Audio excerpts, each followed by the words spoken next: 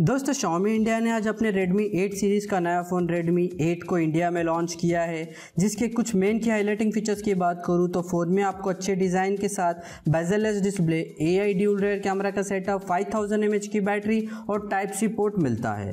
दोस्तों Redmi 8 smartphone के full detail specifications and features की बात करूँ तो फ़ोन में आपको ऑरा मिरर डिज़ाइन मिलता है, जिसमें आपको फ़ोन के कॉर्नर जो है राउंडेड एंड कर्व दिए गए हैं। रेयर पैनल पे आपको वर्टिकली ड्यूल रेयर कैमरा का सेटअप एंड फिंगरप्रिंट सेंसर मिलता है। तो बॉटम साइड में आपको टाइप सी पोर्ट दिया गया है। फ़ोन जो है P2i स्प्लैश प्रूफ के साथ आता है, जो कि काफ़ी अच्छी बात है। Redmi 8 में आपको जो है 6.2 इंच का HD plus dot notch display मिलता है, जिस पर आपको गोरिल्ला ग्लास 5 का प्रोटेक्शन दिया गया है। फ़ोन में आपको 2 गीगाहर्ट्ज़ पे ऑक्टा कोर स्नैपड्रैगन का 439 का प्रोसेसर मिलता है।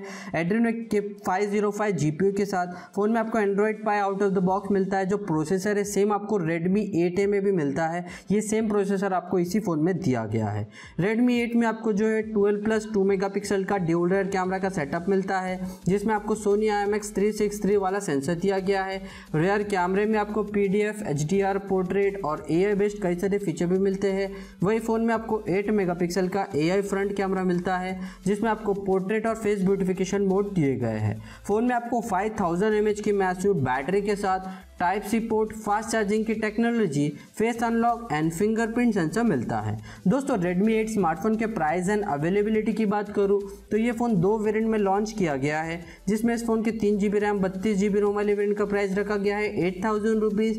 तो 4GB रैम 64GB रोम वाले वेरिएंट का प्राइस रखा गया है 9000 रुपीज़, जो कि आपको 12 अक्टूबर से फ्लिपकार्ट और Xiaomi के वेबसाइट पर मिलेगा। तो दोस्तों Redmi 8 स्मार्टफोन के स्पेसिफिकेशन मुझे इतने कुछ खास नहीं लगे हैं। सेम स्पेसिफिकेशन जो है Redmi 8A के उठा के इस फ़ोन में दे दिया गया है। बस आपको एक्स्ट्रा जो मिलता है वो है रैम एंड स्टोरेज और एक्स्ट्रा कैमरा सेंसर। बाकी सभी स्पेसिफिकेशन आपको Redmi 8A के ही मिलते हैं।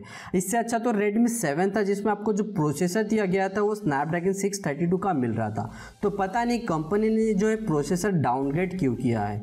तो दोस्तों आपका क्या सोचना है Redmi 8 स्मार्टफोन के बारे में, और इस फ़ोन का कंपैरिजन आप किस स्मार्टफोन के साथ देखना पसंद करोगे? आपकी राय मुझे कमेंट बॉक्स में ज़रूर बताइएगा। तो दोस्तों आज का इन्फॉर्मेशनल वीडियो अगर आपको पसंद आया हो तो वीडियो को लाइक शेयर कमेंट करना ना भूलें, और ऐसे वीडियो के लिए आप हमारे चैनल ADTech को सब्सक्राइब भी कर सकते हैं। Thank you for watching friends. मिलते हैं अगले से इंटरेस्टिंग वीडियोज़ के साथ।